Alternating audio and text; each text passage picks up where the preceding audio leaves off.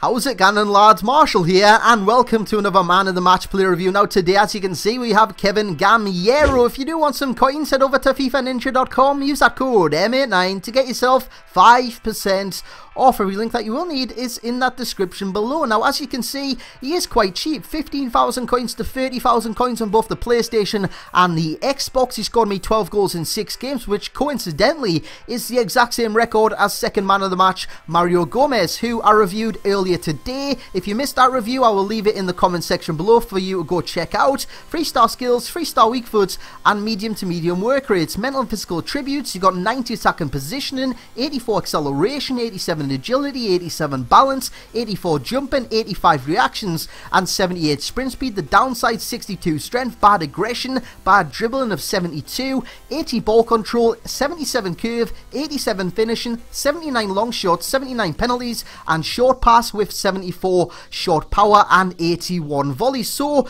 you're already getting this kind of painting in your heads of what kind of player this is going to be. He's going to be a poacher, and that is exactly what he is. He's got pace to get in the box and score the goal, and that is exactly what he does. He gets into the box, he scores the goal. Yes, you're going to see some strikes from outside the area, because I do go for those kind of strikes. I kind of test out players in every aspect, from his long range shots to his tap-ins, and that's what I did with MOTM Gameiro. Yes, once in a blue moon you will score those kind of long shots which you've just seen. It was a corker right in the top corner of the net, like you'll see on the replay. It had power, it had bend, it had dip, and in the end it had the accuracy to go into the back of the net. And that is what this guy guarantees you. He guarantees you goals, and it guarantees you goals in different means. It could be with his right, it could be with his left, it could be from far out, it could be from 2 yards out. It doesn't really matter. It could be with his head. You kind of get in the picture. He will score you goals. His agility plays a part in his dribbling, because his dribbling is quite poor, but what it guarantees you is to stay on his feet. His agility is good,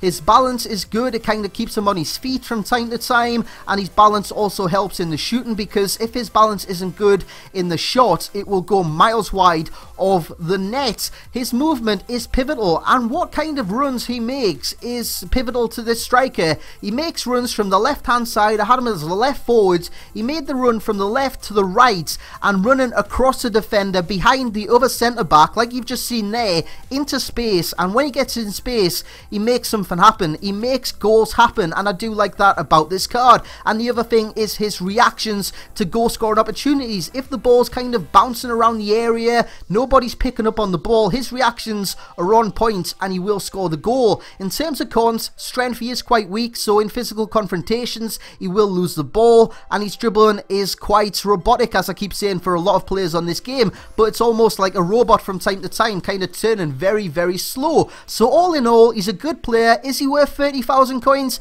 Of course he is, if you can pick him up off the market, guys. He's getting a 7.5. I hope you have enjoyed this review. If you have, smash the hell out the thumbs up button, subscribe if you're new, and as always, I will catch you all next time, lads.